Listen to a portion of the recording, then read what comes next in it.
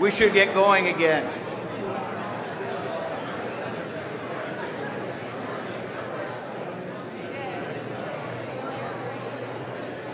Find your seat and we'll get on to the second speech.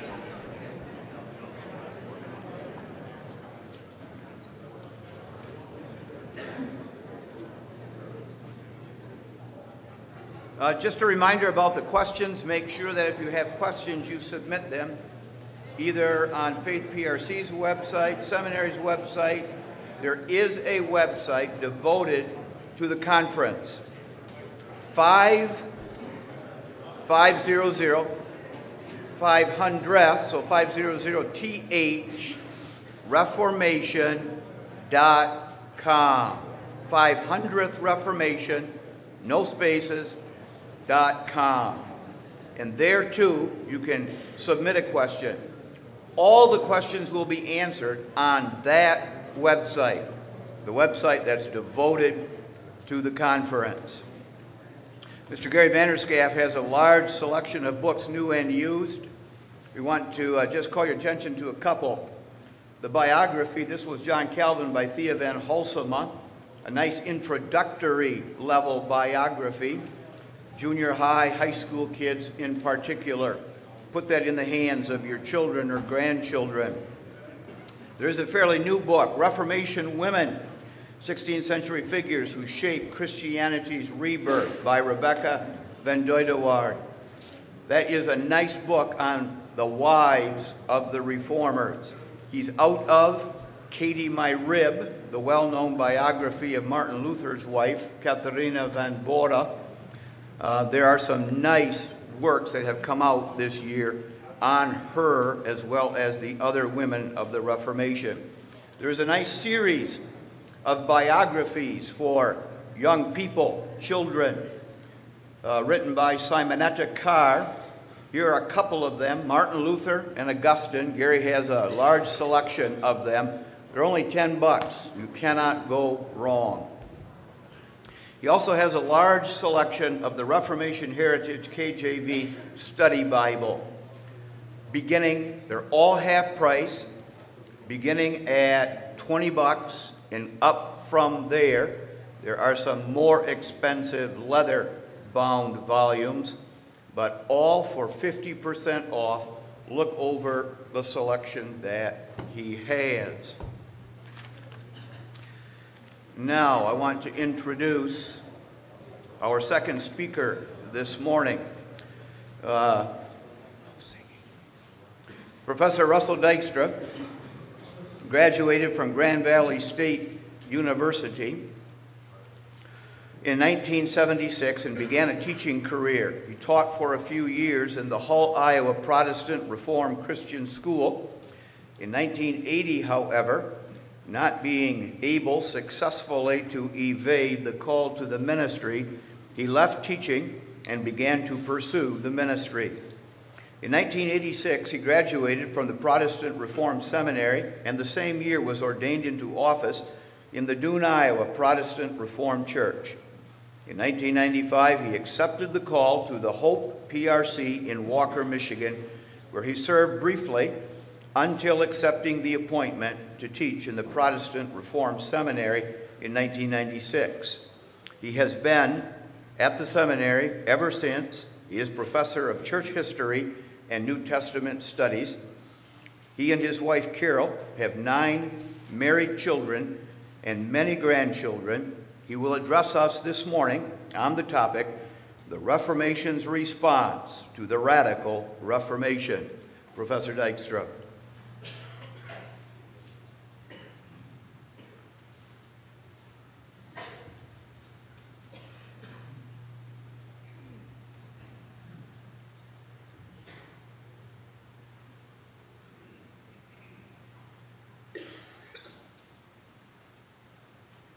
Thank you, Professor Camingham.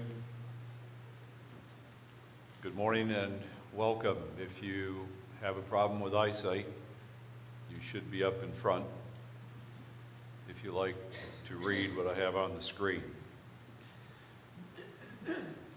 The Reformation is a very dear subject and it's a very well-known subject from many points of view.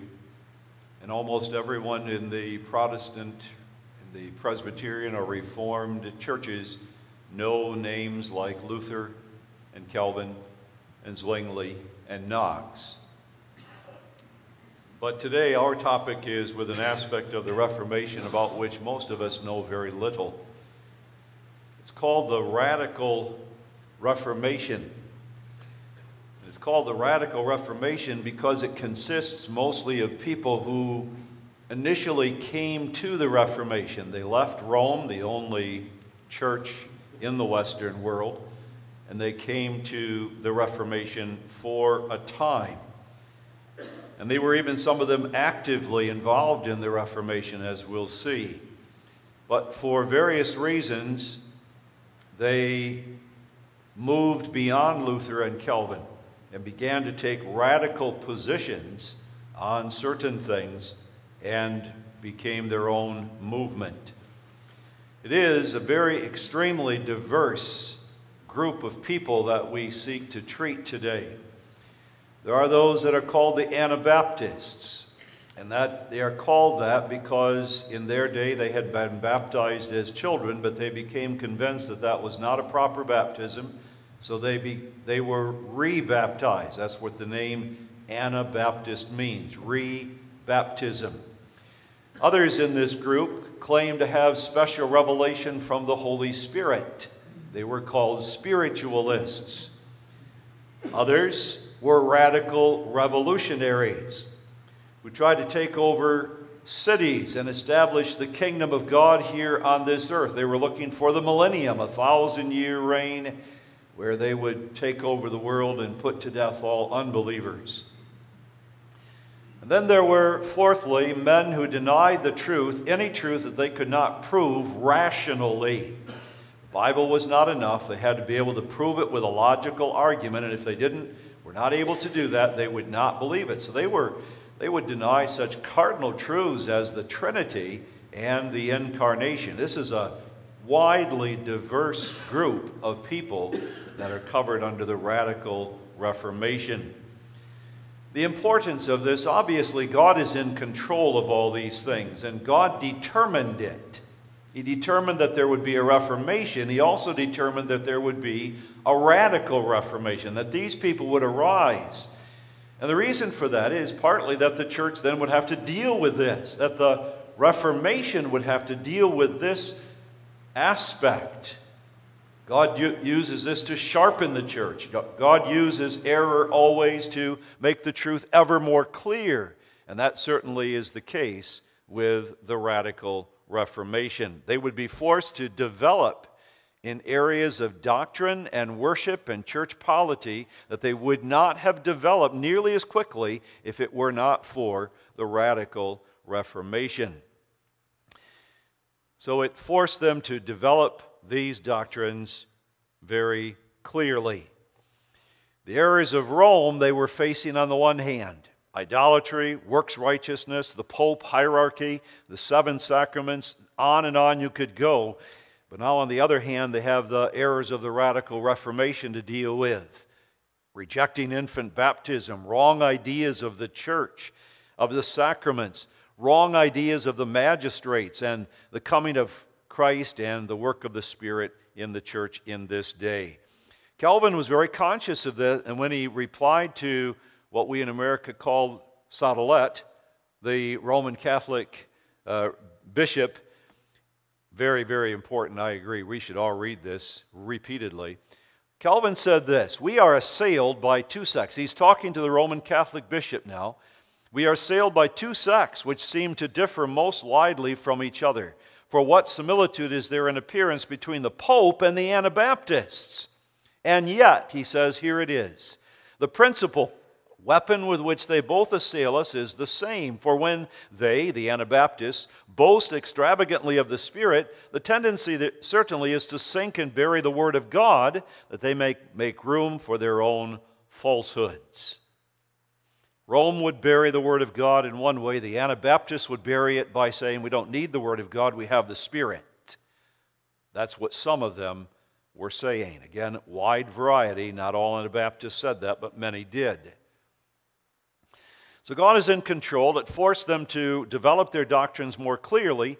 But there's another aspect to this that would affect the whole of the Reformation. That is, the radicals who were revolutionaries, who began to take up the sword and try to conquer cities and say, we're part of the Reformation.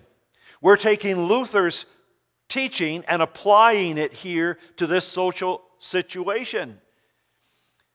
The enemies of the Reformation would latch on to that and say, oh, so that's the Reformation.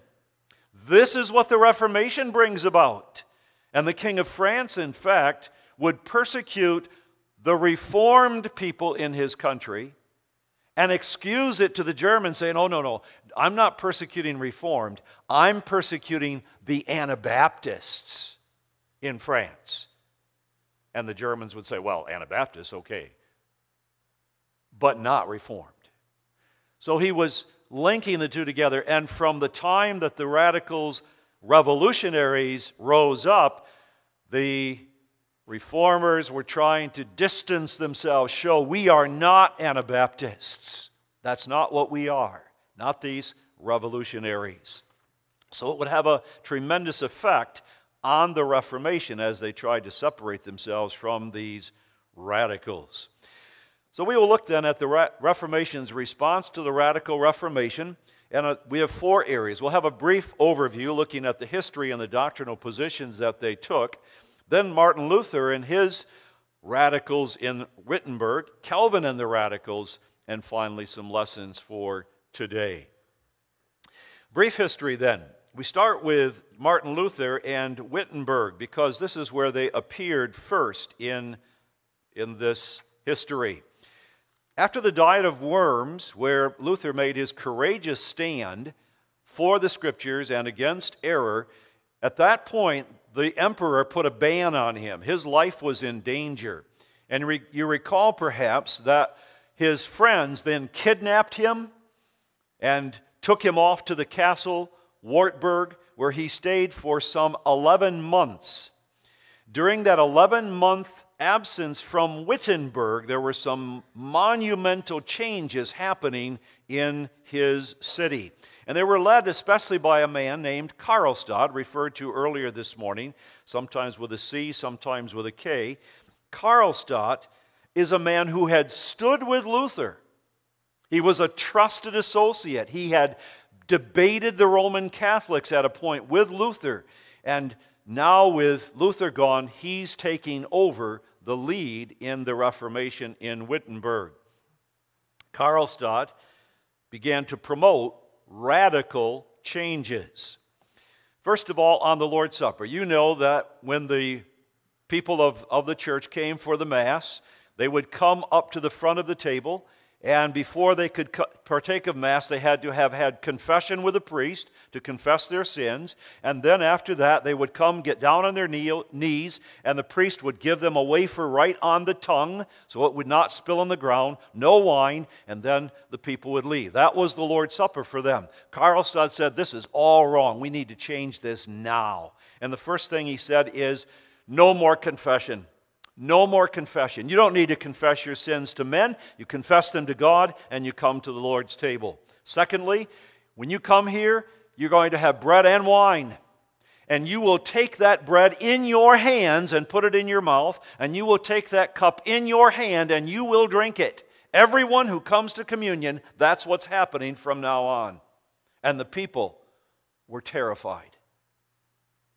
All their life, they had celebrated the Lord's Supper the other way. And now suddenly, here's Karlstadt saying, no, that's all done. Now it will be done this way. This way. Tremendous confusion.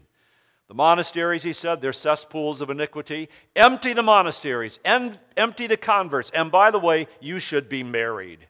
Get married. You took a vow not to be married? Break the vow. It doesn't matter. Now it's time to get married. Idols in the church, we heard about that. Smash them, cover them up, paint them over. Get rid of anything that's an image in the church. And by the way, the Pope said you may eat meat on Fridays. Eat it. Everyone eat meat. No more fish. Eat the meat on Friday. Then he got some reinforcement from men called the Zwickau prophets, because they're from the city of Zwickau and they claim to have special revelations. Men by the name of Storch and Stubner. One was a weaver. They were not preachers. They were men who just suddenly started to get visions from the Holy Spirit, they said. That's what they claimed, and they came to Wittenberg, and they would assist in this Reformation. They questioned the value of the Bible study. Why do you need the Bible, after all, if you can get messages from the Spirit? Put your Bible away. And if you do not need the Bible, you really don't need to read any longer either. Close the schools. They're dangerous. Let the children learn to get messages from the Spirit. They're far better off than reading the Holy Scriptures. So that's what Luther encountered in Wittenberg. And he would have to come out of hiding in order to deal with this. The confusion, the turmoil, the upheaval in the church in Wittenberg. We'll come back to that, how he dealt with it. Then this Reformation took a violent turn. The Peasants' Rebellion in 1524. Thomas Müntzer is a man who was quite instrumental in this. Thomas Müntzer was a very learned man who also left the Church of Rome, went for Luther, though only for a very short time. He was influenced by one of those Zwickau prophets, Storch, and so he now, Müntzer, claimed he was getting special revelations from the Holy Spirit. And he had a very definite tendency toward looking for a millennium. We have to make the millennium come. It's about to happen. We're at the end of the ages, and the church needs to take over the world. He claimed he could identify the elect and distinguish the elect from the reprobate. And then, since he could do that, he said the elect need to come together and kill all the non-elect with the sword. Now, at this point, we come into another area where he would be very effective among the peasants. The unlearned peasants had a very difficult lot. And he is now starting to take what he says is at least somewhat Luther's view, that the Pope has no authority to rule the soul. Well, how do these men then have the right to rule over me as a peasant? Freedom. And he began to preach that the Lord would give them the victory if they would take up the sword against these rulers that had no right to be rulers, and the magistrates who had no right to be magistrates. We can put them all to death and take over the land. And so you have the Peasants' Rebellion of 1525, where the peasants decide they are going to take over their area of the world. Luther's response to that, I can tell you, was extremely negative. He wrote something called Against the Robbing and Murdering Hordes of Peasants, in which he encouraged the people, the rulers, to kill the rebels. They're simply rebels. They have to be dealt with that way and put to death. Müntzer, who is their ringleader, and they did. The result for Luther is he never trusted the peasants again. He didn't believe that they had enough knowledge, enough principle in them to be good elders who could rule the church. And so instead of allowing that to take place, that there would be elders who would rule the church, he said, what we need is the Erastian form of church government, where the Christian rulers become the rulers in the church. They're the men with education. They have understanding of the Scriptures. These are the men that need to be the rulers of the church, the Erastian form of church government. So that had an effect immediately on Luther's thinking and the church even that he led. More violence. And all the people here who are Dutch can cover their head in shame. The followers of Müntzer were even more radical. The Pope is Antichrist. Christ is coming. Hans Hut predicted the return of Christ. He said we need to gather 144,000 saints together because that's all there are. 144,000. Gather them together and we'll establish the kingdom of Christ. John Matthias, good Dutchman, set up 12 apostles. He declared himself to be Enoch. And he selected another one of the radicals, Hoffman, to be Elijah. And he said, we are the two witnesses of Revelation chapter 11. We will go forth and we will conquer, and no one will be able to destroy us. In 1534, they took over the city of Munster in Germany and declared it the New Jerusalem. And after Matthias was killed, Jan of Leiden, another good Dutchman, declared himself the king of righteousness, instituted polygamy, and took several wives to himself. Well, the consequences of that were extreme. The Catholics and the Protestants joined their armies together and crushed this rebellion. And that would enable the Romish Church and rulers to brand the Reformation, from now on as revolutionary. This is what the Reformation produces. And it would lead the reformers to that constant effort of trying to distinguish themselves from these radicals. You find this effort to distinguish the true Reformed people from the radicals in the Belgic Confession. Article 36 says, in part, this, after talking about the rulers, wherefore we detest the Anabaptists and other seditious people, and in general all those who reject the higher powers and magistrates and would subvert justice, introduce community of goods, and confound that decency and good order which God hath established among men. We are not the radicals. That's what the Reformed people wanted to be plain, even in their confessions. Well, that's the extreme radicals. That's the revolutionaries. But they are, of course, somewhat linked to Anabaptists because they share some common ideas. The Anabaptists, moving away a bit from the radical revolutionaries now, the Anabaptists would arise in all the major city centers of the Reformation. So let's look at the teaching of the Anabaptists. Their first concern was the purity of the church. They were concerned about the purity of the church. They had legitimate concerns. Rome, from which they had come, was a cesspool of iniquity. And the Reformation had a long, long ways to go before the corruption that was in their churches was cleaned up.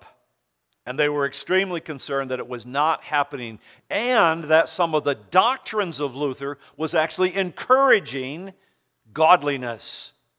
How so? Well, infant baptism, they said, that's part of the problem. Infant baptism. Under Rome, they baptized everybody in the whole city. If you were a member of the city, take your baby in and get baptized.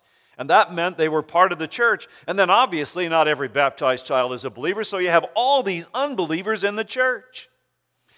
Well, under the Reformers, that was improving, but they were struggling with that. The people were used to bringing their children to baptism, and there were not clear membership roles the way we have them so nicely in a Reformed church today. And so there is that difficult transition, and many people are bringing their children to baptism, even though they really aren't faithful members of the church at all. There is an issue there. So the Anabaptists said, therefore, no infant baptism. Get rid of it. We'll wait till they are adults and they make a confession of faith. Then we will baptize them because then we know they're believers. On the other hand, they had issues with man and salvation. Total depravity. They were not convinced of the doctrine of total depravity. They also believed in the freedom of the will, that man had the ability to choose at least the good. Justification by faith alone, they questioned. They said, this is one of the doctrines that's encouraging godliness, because if I'm justified by faith and without works, then what's the incentive to doing good works? And they very much questioned that central doctrine of the Reformation. Some of them taught that it was possible that you could arrive at perfection. If you would work hard enough at it, you could live without sin. And then this strange thing too, again concerned about sin with the human nature of Jesus Christ, they said he didn't really have a human nature from Mary. God created a special human nature and implanted it into her womb. And that's the human nature that he had, different from Mary, because Mary was sinful. They're dealing with that problem. So how could Christ possibly be without sin if he had Mary's human nature? This error is condemned in both the Belgic Confession and the Heidelberg Catechism. So you have issues, but they're all rooted in a desire to have a pure church. Now that's a good thing to desire. Calvin wanted it. Luther wanted it. This is their way of going about it, reaching for a pure church. Their second great concern was the government. The reality is that the government was far too involved in the life of the church. In the Middle Ages, you had the government becoming the agent of the church. The church would condemn the heretic and then give the heretic over to the government and say, burn them. Okay, that's the way it went. The government is far too involved in the affairs of the church. The reformers were backing off from that. They were trying to get the church out of the affair, get the government out of the affairs of the church. But Luther, he went back to Erastianism because he didn't trust the peasants. The Anabaptists said, see, you're just like Rome. Calvin, the Swiss Reformed, had a different practice. When a man would come into a Swiss city, he would preach, and then there would be conflict in a Roman Catholic city. There would be conflict, and the rulers of the city would then let's have a debate between the Reformed and the Roman Catholic. And whoever wins, that's what this city will become. So the city would become Reformed because the rulers voted that all the church services from now on will be Reformed services, not Roman Catholic. The Anabaptists said, see, still too much government in your churches. But they started to go beyond that. Legitimate concerns that they had were increased to being very skeptical of all the authority of the government. They questioned whether the government really had sword power, whether they really could tax, whether they may require oaths of anyone. May the government do that? Require an oath when Jesus says, swear not at all? Perhaps governments are only a necessary evil. And others were saying, maybe we need to go back to the Old Testament laws, have some kind of a theonomy. Menno Simons is a man who belongs in the area of the radical reformations, though much of what we said he would not agree with. Menno Simons of Friesland rejected the use of all force. He was a Roman Catholic priest. He rejected infant baptism, but he also said, no swords. John Matthias, John of Leyden, wrong. That's not how you spread the truth. You preached the word.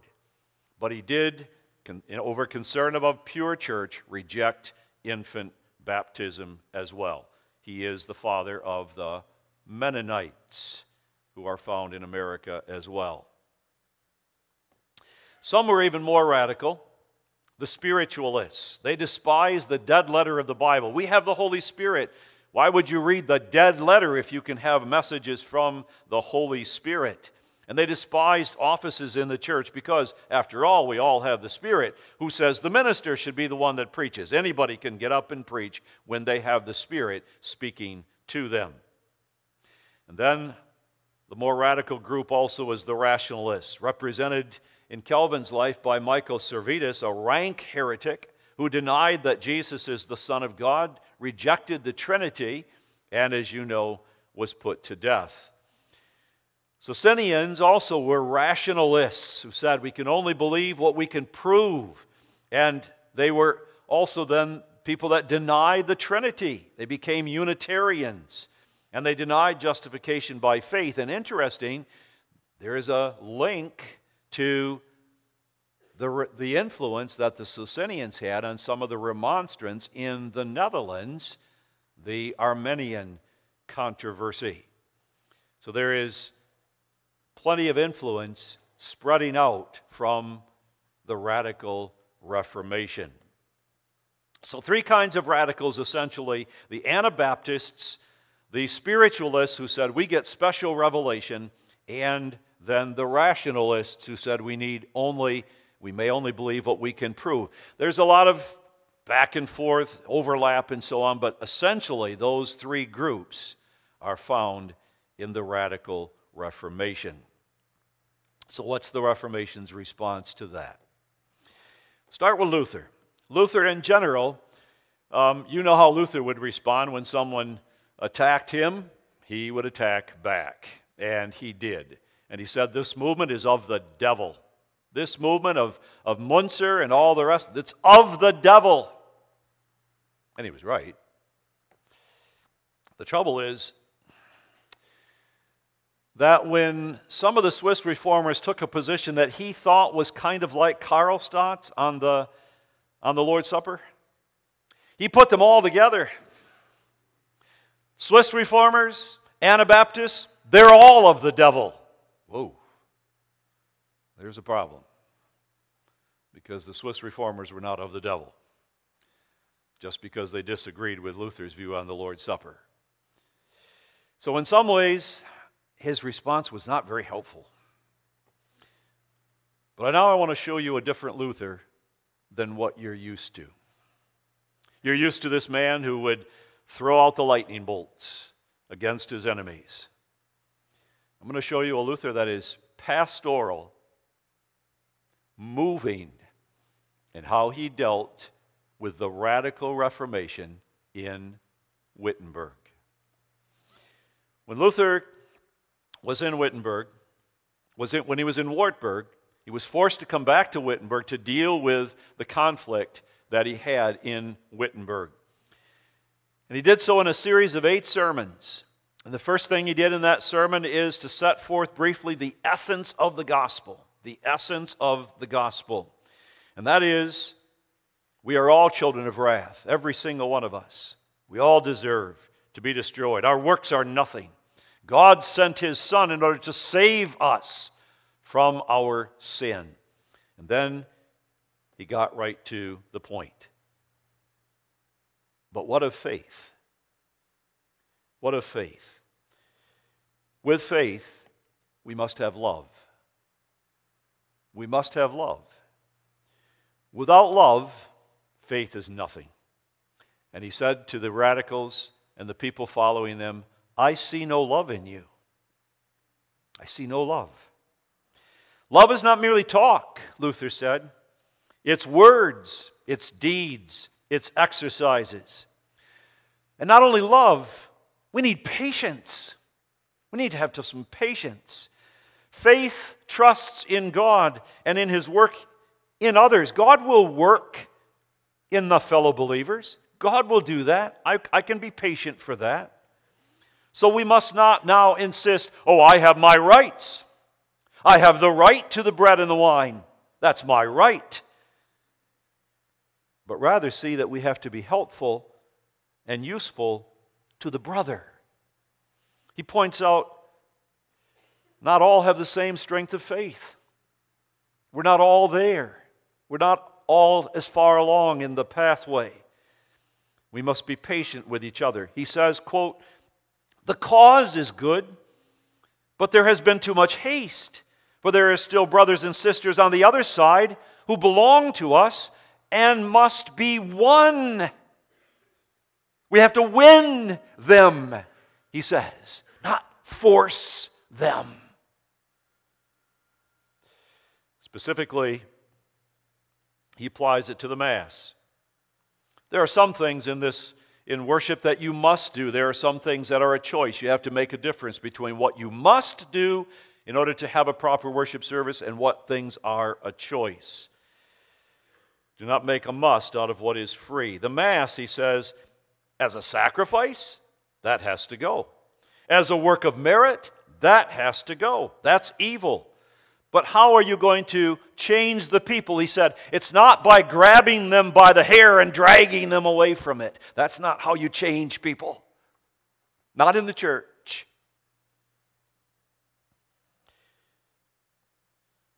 Preach the word. That's what you must do. Preach the word. And the results, he said, will be left solely to God's good pleasure. He will work by his word. He condemns forcing people to change. If you do, he said, you can force them to change, but then they don't understand why you made them change. They don't even really agree with it because they have no understanding. Preach, instruct, teach them. That's the way you lead people to change. He points that out. This is exactly what happened in his experience. I opposed indulgences in all the papists, but never with force. I simply taught, preached, and wrote God's word. Otherwise, I did nothing. And while I slept or drank Wittenberg beer with my friends, the word so greatly weakened the papacy that no prince or emperor ever inflicted such losses upon it. I did nothing. The word did everything. Be careful about laws, he said. Be careful about laws.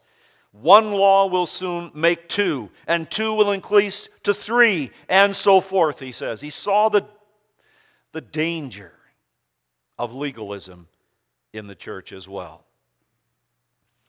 In the third sermon, he gets to the matter of marriage of monks and nuns, and he reminds them there's things that must be done, and there are free choices. Don't mix the two together. If a priest or a monk cannot abstain, let them marry. But don't force them to marry. Don't do that. Concerning images, we heard a bit about that. He said they're not necessary, and therefore we are free to have them or not. We're free to have them or not, though it is better not to have them. The solution, he says, if you would have preached that images are nothing, they would have fallen of themselves, as we heard. Tear them out of the hearts of the people, and then they won't care about them. Then you can take them out. But to sit there with a hammer and smash them before the people are ready for it, not a good way to proceed. In the fourth sermon, he continues on the matter of images, and he says they are not to be worshipped. They are nothing. He makes an analogy. Wine and women bring many a man to misery and make a fool of him. So what shall we do? Kill all the women and pour out all the wine? His point is, the images are nothing. It's how people use them. That's the problem. That was his view, not saying I necessarily agree with that. But he has a point about how to proceed in this matter. Concerning meats, he said, if you need meat for your health's sake, eat it. If the Pope says you mayn't eat it, well, eat it just to spite the Pope. But don't force people. Don't force them to do this before they are ready to partake of meat on Friday. Taking both of the elements, once again, you don't need to. Forcing them to touch the bread, forcing them to take the wine when they are not ready, that means they're coming to the Lord's table and they're thinking, am I sinning? May I do this? Then it becomes sin to them because they are not doing it by faith. Instruct the people. You are correct. No, he says this, a moving statement of Luther. I dare say that none of my enemies, though they have caused me much sorrow, have wounded me as you have. Because they had wounded his sheep. They hadn't attacked him. He could deal with that. They had caused turmoil and trouble and consternation among the sheep. That's why he was so wounded by the radicals. Your position was correct, he said, but the manner of proceeding was all wrong. You need love. You need patience. You need to be instructing the people Not what you're doing. There's Luther the pastor. John Calvin. John Calvin would have a more measured reaction. He would be able to make distinctions that Luther did not always make. In other words, he would say there are some radicals who reject the authority of the Scriptures. Libertines and spiritualists, people who say they get special messages from the Spirit, I don't need the Bible. Libertines who say we can live as we please regardless of what the Bible says. Those people, they've rejected the authority of Scripture. That's one group of people. There are others, he says, though they be full of wicked and pernicious errors, yet doth abide in much more simplicity, for she yet receiveth the Holy Scripture as we do. He wasn't denying that they had some really bad errors, some heresies in their church. But he said, these people I can talk to because they hold to the Scriptures. Make a distinction, he said, between those two different kinds of radicals. In the 1536 Institutes, which he wrote, his very first copy, his motive really was to show that the Reformed faith was not radical. It was not radical. That's one of the main things of purposes for writing it. And in his dedicatory letter to the King of France, he made that abundantly plain. He was totally respectful to the king, but he pleaded with him not to identify the radicals with the Reformation, two entirely different groups. He rejected it in that he distinguished in the Institutes very clearly between the two groups. He rejected separation from the church and dividing the church with strange doctrine. He rejected the perfect church notion of the Anabaptists, though he insisted on good Christian discipline. He dealt with the meaning and use of the sacraments in order to show how they were different from the Anabaptists, the importance of the Word of God over against the spiritualists, and infant baptism received a larger treatment to show we teach that, we practice that. Other things he covered were the major issues of some of the Anabaptists, the oath, honoring civil government, pacifism, and taxes. He addressed all of that in his 1536 Institutes at the age of 26. Amazing. He had encounters with the Anabaptists. He did already in Geneva. There were men who came there, again, Dutchmen who came with Anabaptist ideas, and they were causing trouble, and they had to have disputations, public debates between the two before finally the Anabaptists were sent out of town. In Strasbourg, he also encountered them when he was in exile from Geneva. In Strasbourg, there was no place that did as much careful treatment of the Anabaptists, trying to win them over. And Calvin took hold of that spirit. He had a tremendous amount of success working with the Anabaptists, number one, because he insisted on good Christian discipline. So he didn't allow sin simply to go unchecked in the congregation. He restricted who could come to the Lord's table by that discipline. And he was a tremendous polemicist as well, and could argue the case. His honesty and his forthrightness and his ability to teach won a number of Anabaptists over to him, and they became Reformed. In fact, he would later marry one of the wives, the widow of an Anabaptist. He also had encounters in Geneva after he returned in 1541. He wrote an entire thing against the Schleitheim Confession, which was the major confession of the Anabaptists. He wrote against the Libertines, called the Spiritualists, and he had to deal with Michael Servetus. So he had a lot of opportunities to deal with them. Doctrinal development then for Calvin especially involved the area of infant baptism and subtitle, The Covenant. The covenant. That's where he would develop in his doctrine because of all of the times he had to deal with them. First of all, he had to show what is the relationship between circumcision and baptism. And when you read John Calvin's explanation of this, you say, is this my baptism form? Oh no, it's Calvin. We're drawing from Calvin, showing the connection between circumcision and baptism. The unity of the Old and New Testaments, that it's essentially one church. He had to develop that, and he did marvelously. And the covenant. It's the covenant. Where do children fit in the covenant? He had to deal with that question. Why do we baptize children? Because they're in the covenant. And he explained that as well. He talked about the tremendous blessings for parents that their children are baptized, and the blessing for the child, even long after he leaves the baptism fount. Baptism is a benefit, a blessing for that child. He answered objections that the Anabaptists brought. Children can't understand it, so why are you baptizing them? He said, baptism isn't only good for that moment.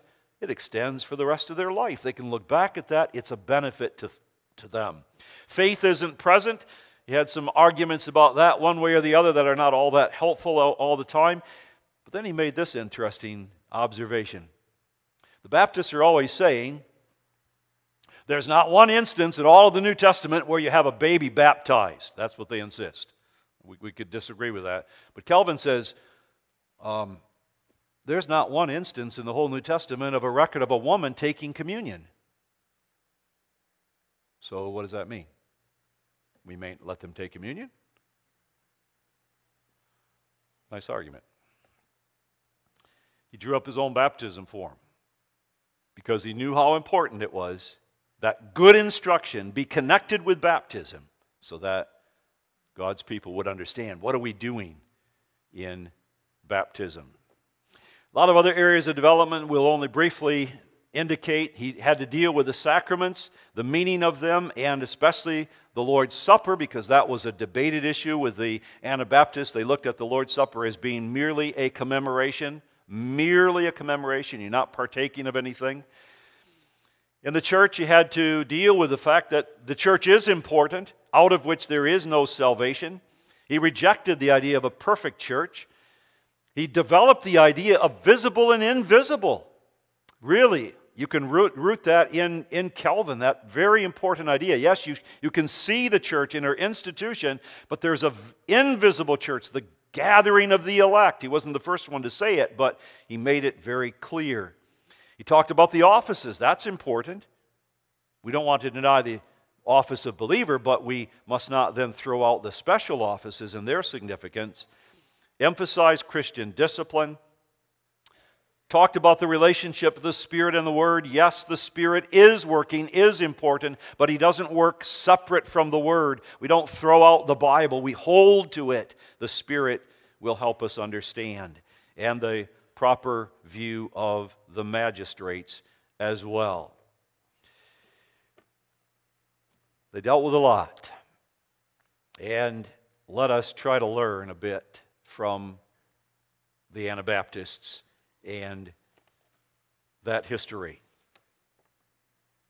First of all, radicals come in every reform.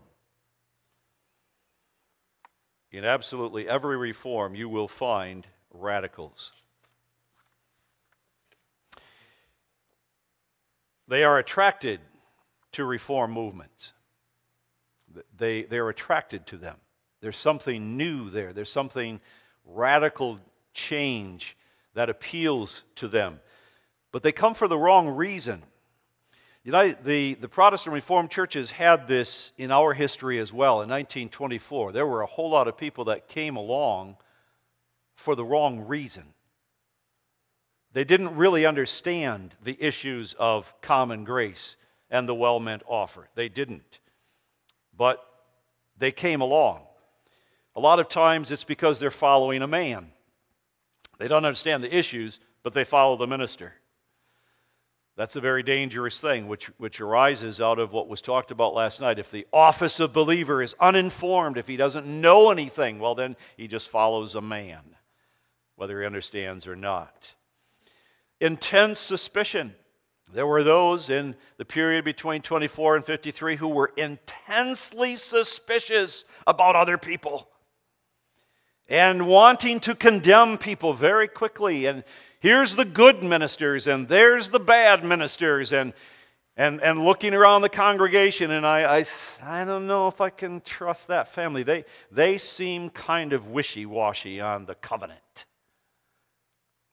My own grandmother was talking to someone at a church picnic.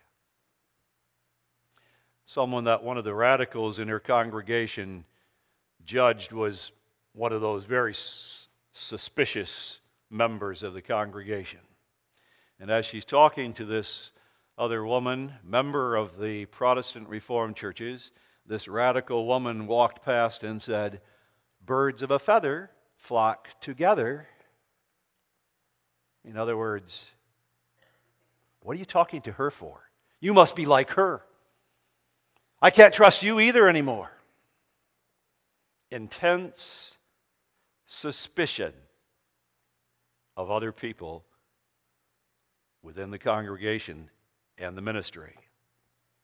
And then a hatred and a reviling of the mother church that is excessive.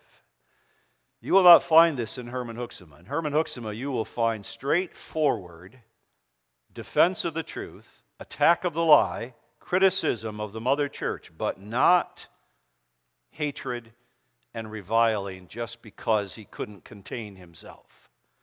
And the radicals would engage in that. And if you would say something nice about the Christian Reformed Church, something positive, oh, well, then you obviously are suspect as well. That's the kind of spirit that was found in the Protestant Reformed Church. That's what happens. Reform movements gather radicals, and then there has to be a falling out, and there has to be a time when the preaching will change these things. It takes time. There are different kinds of radicals. There are radicals that have bad theology. There are radicals that have bad lifestyles. But you will find them in every reform. God determines this. And the ways of God are beyond my understanding, beyond my comprehension, and I'm not saying that to be critical. The Lord has all these things in His control, and sometimes radical people, hard, suspicious, hard to live with people, will drive members out of the church that you know are God's people. And you don't understand why. God has His purposes. He uses all sorts of different ways in the history of the church to accomplish His purposes, which are always good. Always good.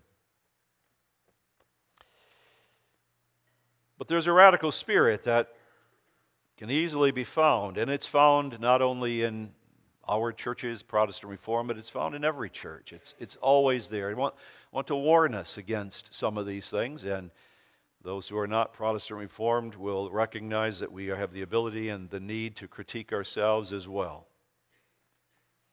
The Anabaptists said, we want a pure church. We want a pure church, and they condemned all other churches. Lutherans, Rome, Reformed, nope. Ours is the pure church. That spirit can very easily go into, we are the only true church. We are the only true church. Diagram something like this. If you have a diagram of all the churches, well, there's all the false churches, and right here is the true church, and you write your denominational name there. We are the true church. Everybody else is false church. How different is that from the Anabaptists? We want a pure church. Rome, Luther, Reformed, you're not pure. We are looking for a pure church. The spirit of radicalism can be found anywhere. Radical spirit. Munzer said, I can identify the elect. I can identify the elect. So I know who the non-elect are. A complete condemnation of every person who is not Protestant Reformed, I would say, is in the same line. In the same line. Anybody that's not Protestant Reformed can be condemned? Well, that's exactly what Munzer said he could do. I can distinguish between the elect and the reprobate. It's the Spirit. A failure to distinguish the enemy when wielding the sword. The church is a militant church. And nothing that I have to say this morning I want to take away from that. The church is a militant church. The church must be wielding the sword. But as we are wielding the sword, who's our enemy? To use Old Testament terms, if it's Goliath coming at me with a sword, I know what I have to do. I have to kill him. And when he falls, I cut off his head and I hold it up and say, this is an enemy of the Lord. All right, good. What about if I'm dealing with the 10 tribes of Israel? The 10 tribes of Israel were apostatizing. They were allowing idolatry and every kind of rank evil into their nation. They needed a strong rebuke, a hard word from the prophets, and that's what God sent. But at the same time, as Luther said, there are people yet there who need to be won. I'm not trying to cut off all the heads, as I did with Goliath. I'm trying to win them, even though they need a strong rebuke. And then if I have a Jehoshaphat who's associating with an Ahab, he needs a strong rebuke too. But he's a brother. He's a brother. A failure to distinguish between the enemy when wielding the sword is a spirit of radicalism. A failure to distinguish between those who have errors but respect the Word of God on the one hand and the confessions from those who disregard them. One of the questions I get when I come back from visiting other churches across the oceans is, are they Protestant Reformed? Well, no. There's a lot of agreement that we have, but they're not exactly, and we've talked about their disagreements, and we're going to continue to talk about them. But you do understand they love the Word of God. They're committed to the confessions. Well, if they're not Protestant Reformed, what are we doing anything with them for? That's a radical spirit.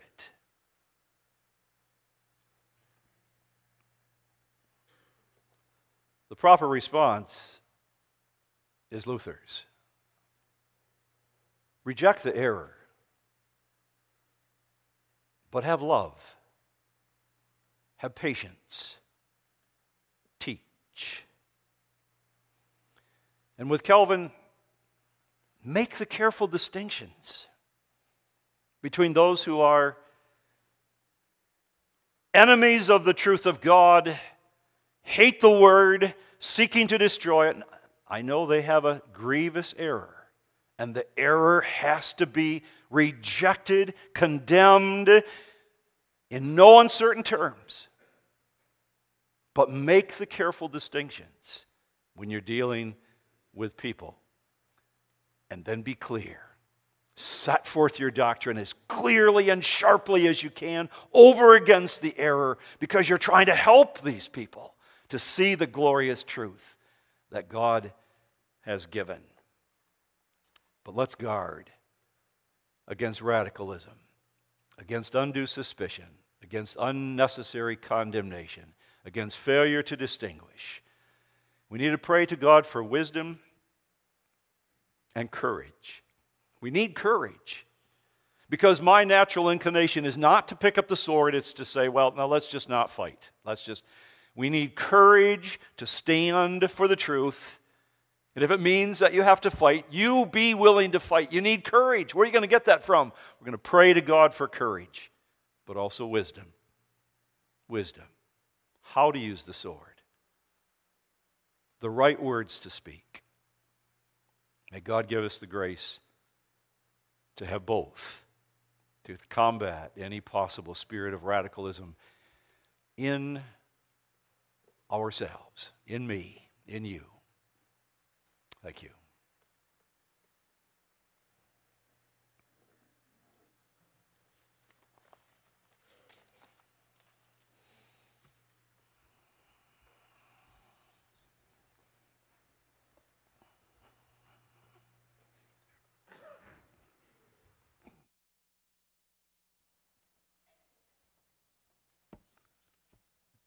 thanks to Professor Dykstra for another fine speech, and thanks especially for the warning against the persistent threat of radicalism.